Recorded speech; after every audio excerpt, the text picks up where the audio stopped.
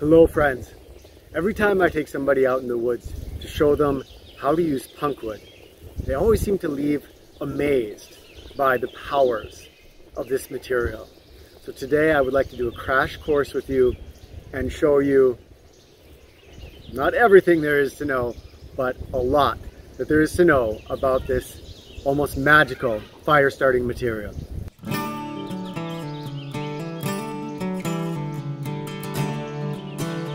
Hi friends, my name is Kenton Whitman, and together with my family, we aim to share wilderness skills, mindfulness practices, wild edible plants, family adventures, and skills that break you free from the limits of civilized life.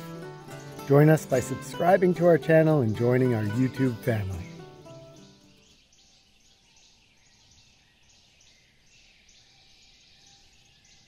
To begin getting to know punkwood, we first have to look for these upright snags. These are trees that have broken off partway up their length, and the standing wood is very prone to rot. Logs down on their sides can also contain punkwood, but in general, that punkwood is going to be more wet and less useful than any you would find in standing snags. This rot is produced by different fungi, and the type of fungi combined with the species of the tree gives us a whole host of different fire starting powers. Today we're going to learn about the two main types, how to recognize them, and how to use them effectively. This is white rot, which I'm going to be calling soft punkwood. You can see it has a sort of flaky appearance, and its texture when you hold it is a little bit like styrofoam, very soft and squishy. The power of soft punkwood is that it starts up very, very easily, even with a flint and steel, and I'll show you how to do that. It also holds its little ember very, very well. Sometimes you can bury it in dirt or in snow, which I'll show you.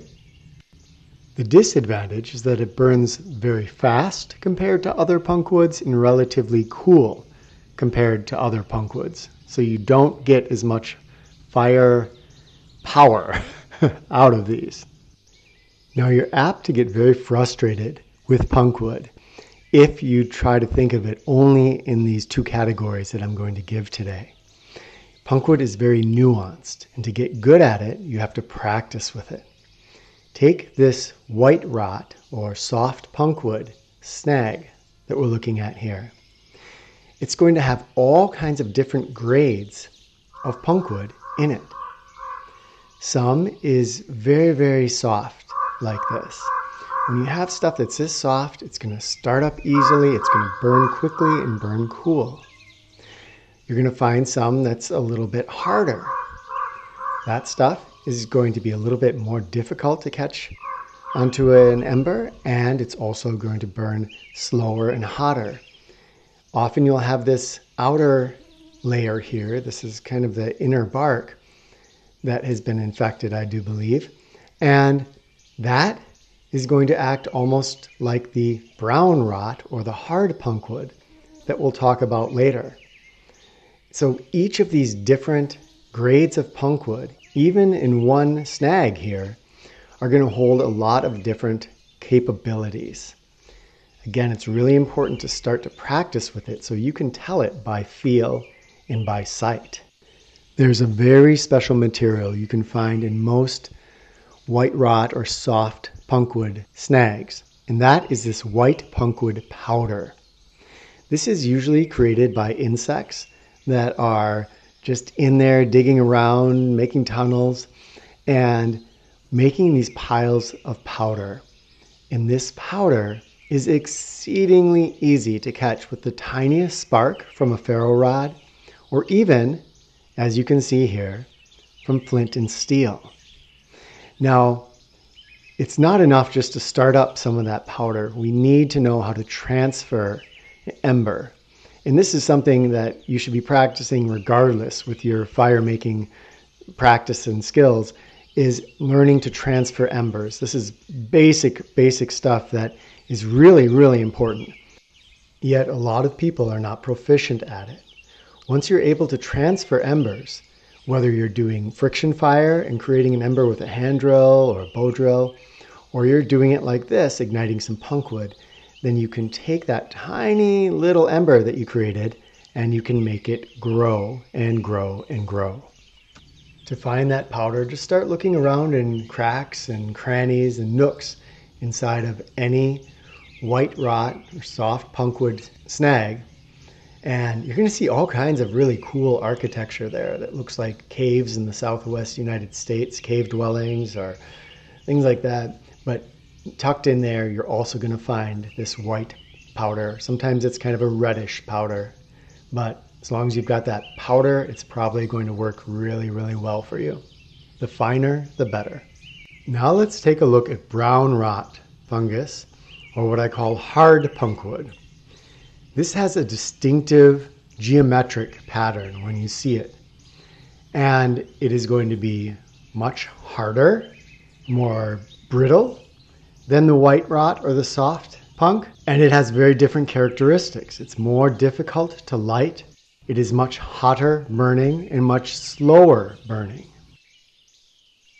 Unlike the soft punk, a given snag of the hard punk will tend to all be of a similar characteristic. You remember in the other one, we found all kinds of different types within that one snag. But here, it's all going to tend to be much more uniform in its texture and its capabilities. You won't usually find a powder like you do in the soft punk. But if you look carefully once in a while, you'll find little bits of it. I'm going to show you how to make effective use of these different types of punkwood. And I'm going to be using a ferrorod, which I know a lot of you use. First, let's use some of this hard punkwood. Now, of course, this comes in many different grades. Actually, this is the most difficult to start specimen that I have ever found.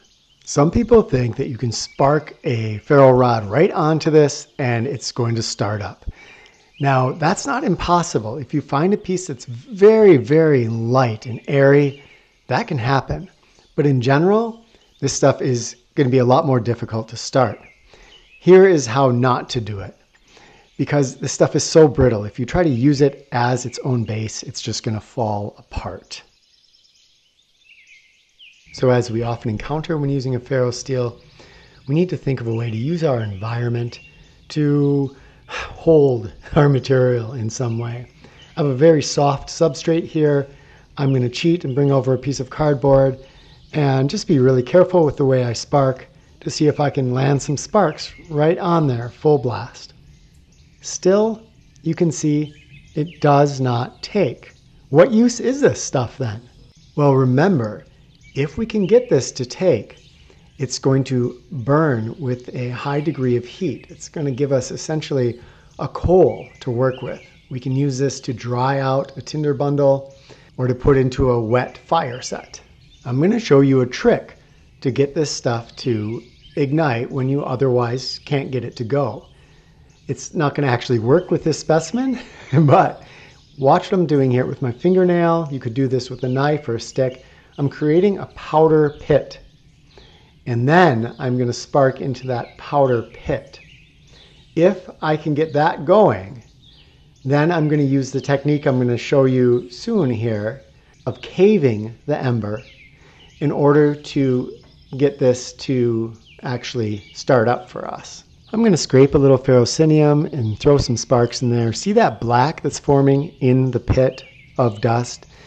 In most cases, your hard punk will take. That dust will take, and from there, you can use the caving technique. But in this case, I could go all day with this. This stuff is just really resistant to taking any kind of a spark.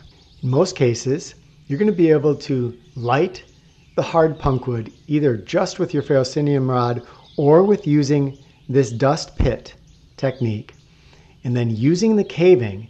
And what that's going to do is give you this heat source, which is going to be very long lasting, and it will usually be self-sustaining. Again, this specimen is so difficult that it's not even self-sustaining. It only is going to stay lit if we keep blowing on it.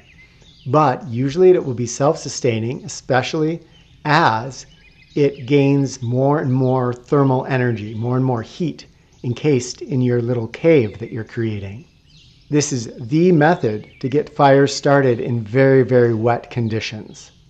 Now, all this being said, even this seemingly unusable hard punkwood is going to have a power for us. But in this case, we're going to have to combine it with some soft punkwood. Here I'm going to use a pretty low grade piece of soft punkwood. This is infected also with a green fungus that you may have seen out in the woods. So what I'm going to do is I'm going to take my unstartable hard punkwood and I'm going to set it right on top to create a little cave. And then I'm going to blow into that little crevice, that little cave there. I'm going to keep blowing, and then I'm going to put a little bit more of that hard underneath and keep blowing into that cave. See how that works? Again, the main thing I use this for is to dry out extremely wet tinder materials. You can imagine if we just keep adding more and more of these pieces of punkwood and blowing into there, we're creating a really extremely hot source of heat that will burn for hours. And this little chunk that I have in my hands probably has 10-15 minutes of burn time. If I start to add some bigger chunks, I can easily keep things going for a long, long time. That's the main power of this kind of punkwood. As you can see, eventually it will actually ignite and will get flames going. So you're generating some good heat in there, and that's going to be a different kind of heat than we have with the softer punkwood. But the soft punkwood is, to me, really where it's at if I'm just trying to get a fire going. And I'm going to show you some of the extreme power of this substance. Do you remember that piece of inner bark that we got off that tree? Well, we're going to use some of this now and show you what it can do. Here we have the white rot. This is the soft punkwood, and this is that inner bark that we took. Now, this is where the real magic happens. I'm going to hit this a few times with the ferro rod, and you can see it takes. Now, look, it's not super hot. I can put my finger on it, but this is an awesome coal extender of a level of power equal to chaga, if you've ever used that.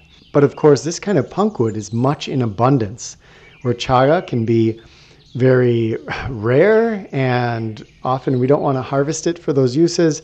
This punkwood is perfect for being a coal extender, and it is difficult to put out. So I'm going to demo this. Now this is going to behave differently than that little piece of green punkwood, that green soft punkwood that we had before, because this right there is the outer bark. So it's, again, the soft punkwood, but it's a hard variety of it. And watch how quickly, when I sandwich it in here, when I cave it, it's going to give us flames. It's not that it generates tons more heat, although it does because it's of a harder variety, but it also just has a lot more mass. And that's one of the great things about punkwood, is we can get these large masses of coal extender, of ember.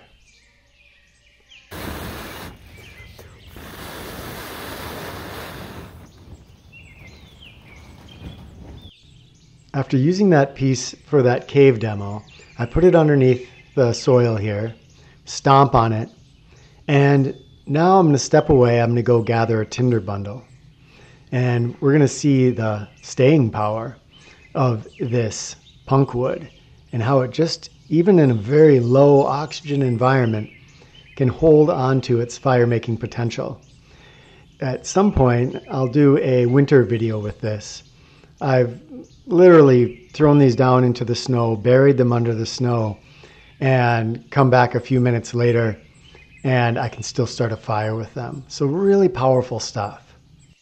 The takeaways here are these two basic types of punkwood. There's going to be overlaps, my friends, because we're dealing with a lot of different species of fungi here and how they interact with different species of trees. But in general, you're going to divide them into those two types. And as you go out, you're going to know that they have these different properties. The soft punkwood is going to start easier. It's going to burn cooler. But like this piece, it's going to have incredible staying power and ability to stay lit, even in a super low oxygen environment. That hard punkwood is going to need a lot more oxygen, but if you give it that oxygen, it's going to burn really hot and it's going to have a long burn. So that I would be using to take a tinder bundle that's really, really wet and to dry it out and get it going. That's a lot of smoke. Whoa. Okay, how about some flames? There's obviously a lot more to learn about punkwood, but this should give you a primer and make you ready to go out into the woods, find some of your own, and experiment with it. The more you experiment, the more you practice, the more comfortable you're going to get with it, and it's pretty magical. Share in the comments, my friends, what you know about punkwood, your tricks, your tips, and we can all learn from each other. Love to you all.